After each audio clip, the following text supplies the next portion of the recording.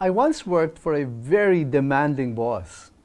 He gave me not a few challenging assignments, often with tight deadlines and often with brutally high expected results. And I have to tell you, it is very difficult working under him. But he helped me develop in me many of the qualities that I now try to apply as a worker. Now that I'm a boss myself, I find myself trying to live out and apply the qualities that I admired about my boss. At the same time, I also find myself rejecting the bad qualities that I hated about him, that I know would make me a terrible boss. I found an interesting book about this kind of situation, written by Robert Sutton. The book's title is as straightforward as it can get. Good Boss, Bad Boss.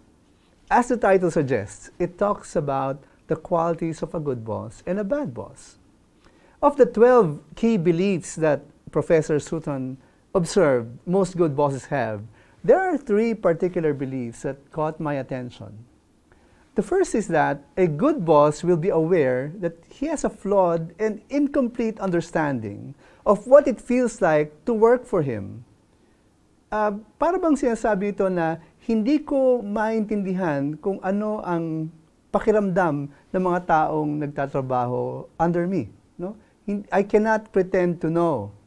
Unless, of course, tatanungin ko sila at magsasabi sila ng mga opinion sila na hindi ko sila pag-iinitan pagka hindi ko nagustuhan ang narinig ko. Now, that's going to be tough for me.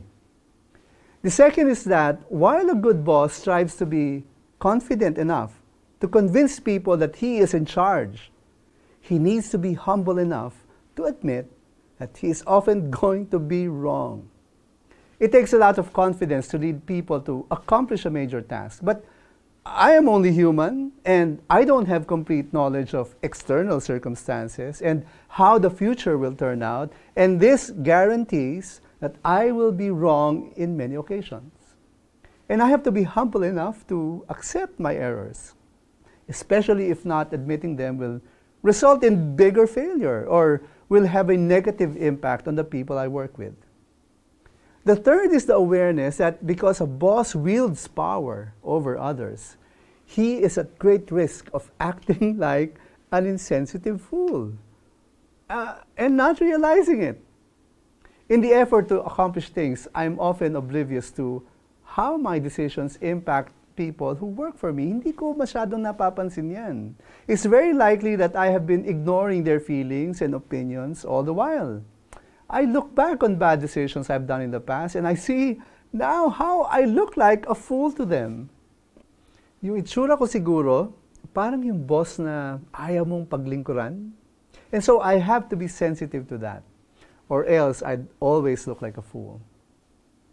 If you ran a survey on working people, they'd all say they want to work for an all-around great boss, somebody with the ability to and grit to inspire excellent work, commitment, and a sense of dignity. And for this to happen, a boss needs a lot of humility. I believe God gives favor to a boss who takes the effort to stay humble and resist the ever-present temptation to boss other people around.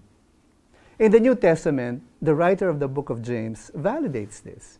He said, God opposes the proud, but gives grace to the humble. If you're the boss in your workplace, stay humble. Always aspire to become the model of a good boss that a lot of people would like to become.